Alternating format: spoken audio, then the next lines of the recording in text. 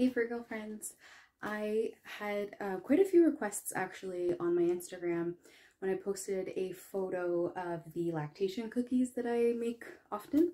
So I had a couple of requests for a recipe, and my recipe is like loosely based off of lots of recipes that I've seen online, and I've kind of just tweaked it a little bit myself. So here's the video of me doing it. I will have the ingredient list in the description. If you have any questions at all, let me know. Let's get to the video. So these are the ingredients that we're going to be using for our cookies today. Debittered brewer's yeast, flax seed powder. So if you have just the whole flax seed, just make sure to grind it up. A little bit of soy milk, use any kind of plant milk you want. Semi-sweet chocolate chips, they just happen to be vegan. Peanut butter, brown sugar. I have some cinnamon, baking powder. I'm using 4 spotty bananas, some oats, and then some flour. So started off with 4 bananas. I've already peeled 3, so I'm going to peel the last one in here. And then we will start mashing them, because this is going to be our egg replacer.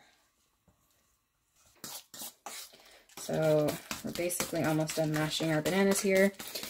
Generally when I make these, I use super brown bananas. Like, you almost think they're about to go bad, because that's when they're at their sweetest.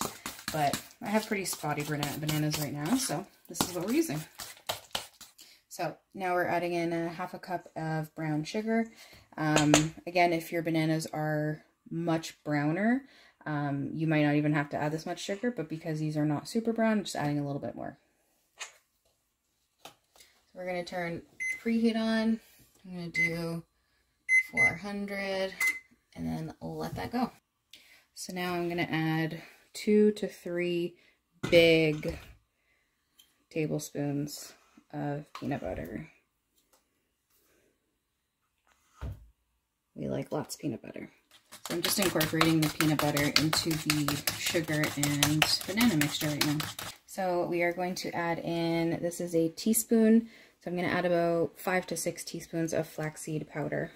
And just make sure to use flaxseed powder or just ground up flaxseed, because your body actually doesn't digest whole flaxseed. It's kind of like corn, so it just has to be ground up. So we'll do 6. These are big, obviously, teaspoons.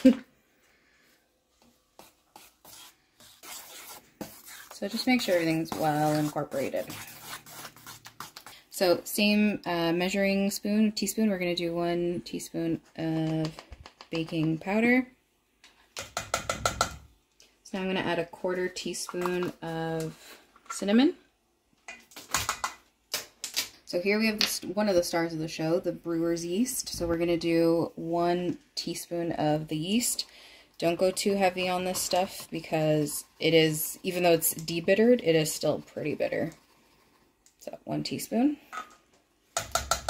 And now this is the star of the show for my husband. We are going to do a 1/2 cup of semi-sweet chocolate chips. Yeah, I'll take 1. And I'm just going to do 2 teaspoons of soy milk. So now we have all of our wet ingredients and a couple of the dry, but we're going to mix this all in before we start mixing in the oats and the flour. So these are not necessary, but it's just an added couple ingredients that you want to add. So I'm going to do 4 teaspoons of hemp hearts.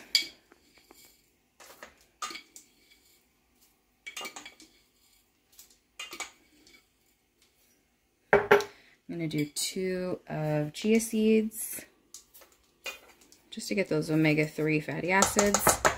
And then we're going to do 1 of vanilla.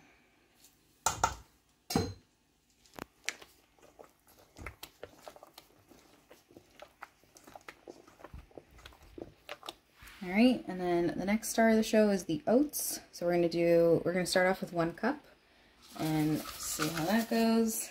We might actually do 2. And our oven is ready. So we'll do 2 cups of oats.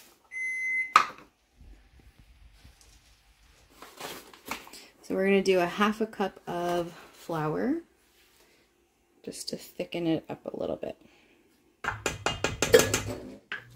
So once everything is super well incorporated, and please make sure you have mixed it very well, because you got to make sure that brewer's yeast is everywhere and not in one giant clump, then we can start forming. You don't have, I mean, you do whatever shape you want. You can roll them into balls. I just literally do those. This is how I make them.